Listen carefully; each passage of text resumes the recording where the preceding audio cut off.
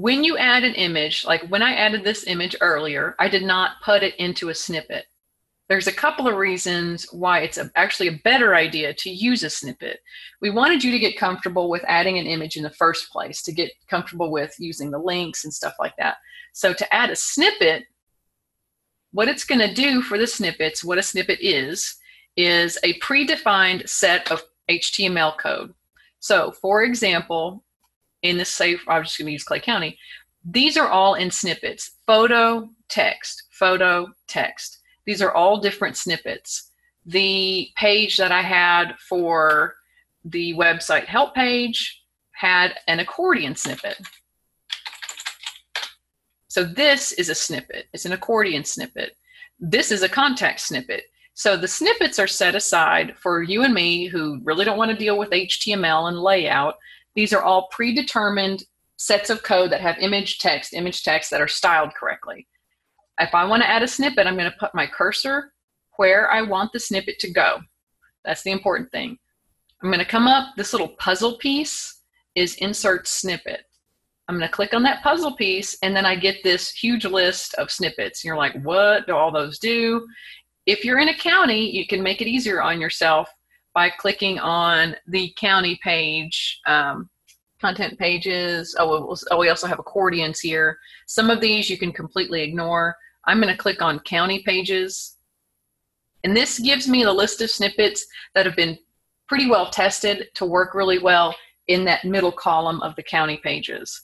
So for this one, I'm just going to add image plus text block plus caption. Boom, there's my snippet. It's already there. As you can see, it's in a table format. Most of our snippets are in a table format just because it's easier to arrange things next to each other and control the formatting that way. When you're going to see this, you're going to be like, why does it say Pulaski County? I'm not in Pulaski County. Well, that's where you're going to just highlight it. And I'm saying I'm going to be Clay County yes, services. That's where you just type over it. And here, the same thing. I want this to change this image because this is not a custom image for me. I'm going to click on the image that's there. It's going to highlight it in red. Same thing that I did earlier. I'm going to go up to my little mountaintop. Very, very important. Highlight that source because that has a path to that test image. Delete it. Get rid of that source path before you do anything else, or it's going to mess everything up. It's just, to me, it should just automatically delete, but anyway, it doesn't.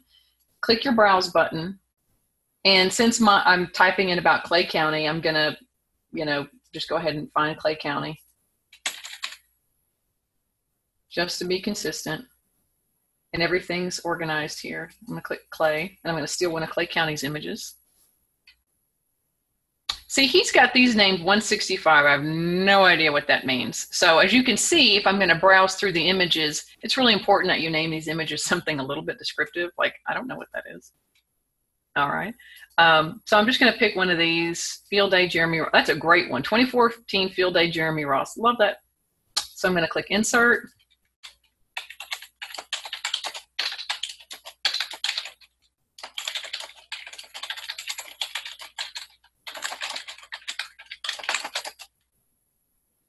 Field of something. I don't know what that was a field of. See, I don't know my ag stuff.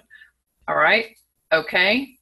It looks kind of big there. Let me actually save it and see if it stays big or if it's going to make it smaller. It kept it kind of big. I don't mind that personally. It actually, you can see the detail a little bit better. But say I'm not quite happy with that. I want to come back in and I want to edit this. See how it's a little bit squished?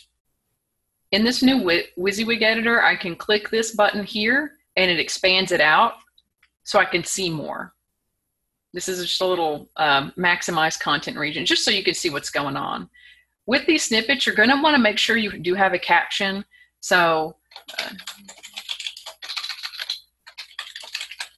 and you might want to say what Jeremy Ross does, but I'm not going to do that right now. Jeremy Ross speaking.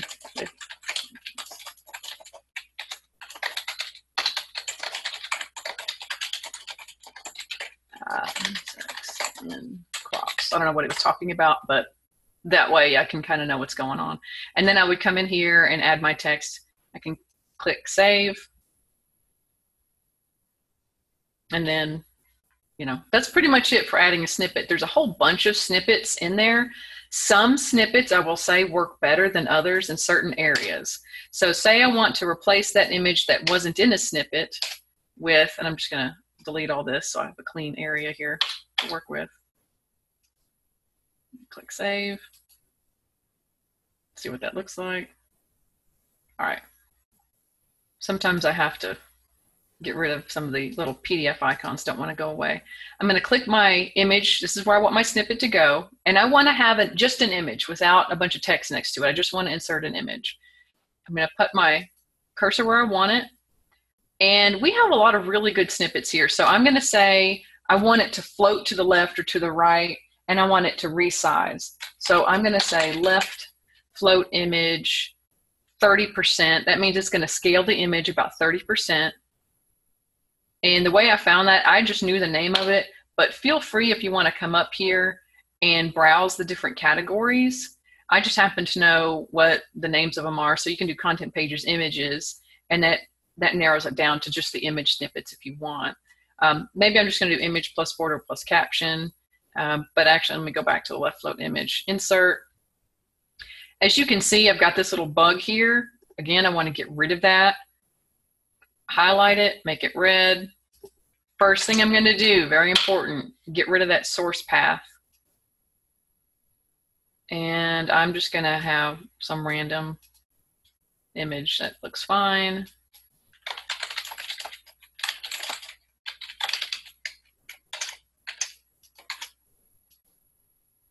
I don't know why it pushed me back up there, but again,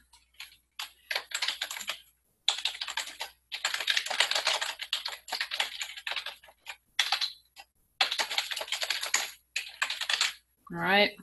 This little thing up here where it says left image with caption, I actually don't know why that's there, but it does not show up on the front end of the website. To me, it's always been a little confusing. So anyway, as you can see, that's where I put my cursor. So it's floating left. So anything that comes next to it is going to wrap around that picture. So, you know, just know that if you do the float left, float right, if you've got a block of text and you want to add an image to it, I would use one of those float left, float right ones. If you want to add a little bit of text space next to it. Oh. I don't know if that's going to work. But anyway, normally I would not put an image next to an accordion, but you can. And just kind of mess around with it. If you get into a pickle like this where you're like, okay, what did I just do?